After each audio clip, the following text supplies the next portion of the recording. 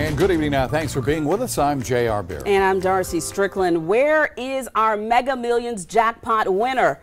Tomorrow will make 8 weeks since that $1.5 billion jackpot drawing took place, and so far, not a peep from the person or persons who won all that money. With just over 4 months remaining to claim the record jackpot, the state lottery is still waiting for someone to give it to. Our Jacob Reynolds tells us more. It'll be 8 weeks on Tuesday since the South Carolina lottery announced the winning ticket for that $1.5 billion Mega Millions jackpot was sold here in the state. And now there's only 4 months until that winner can come here to claim their prize. This was the scene on October 24th of this year, the day after the winning lottery number said the ticket was sold here at Casey Mart number 7 in Simpsonville. But 8 weeks later, Holly Armstrong with the South Carolina Education Lottery is asking people to check their tickets again. So we want to encourage anyone that purchased a ticket from the Casey Mart number 7 on Levon Road in Simpsonville to please check your tickets. We really want to meet that winner.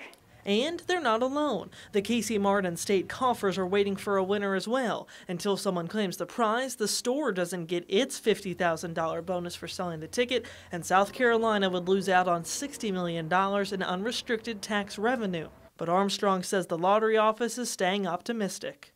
Well, we're still very excited here at the South Carolina Education Lottery. Because this is such an unprecedented sum of money, we recognize that it might take the winner a little bit longer than normal, but there's really not a normal when you're talking about a $1.5 billion jackpot. There's nothing to compare that to. The winner would take home $877 million if they chose the cash payout lump sum. Under South Carolina rules, they have till mid-April to claim their prize and can remain anonymous. You need to sign the back of that winning ticket. You need to secure that ticket in a safe location. And then you need to speak with someone that you trust, like a lawyer or a financial advisor.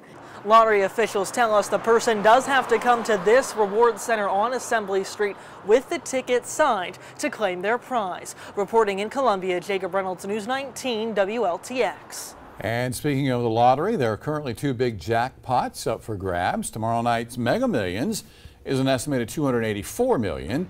The drawing for Wednesday's Powerball, an estimated $262 million. You can see both drawings right here, both evenings, just before News 19 at 11.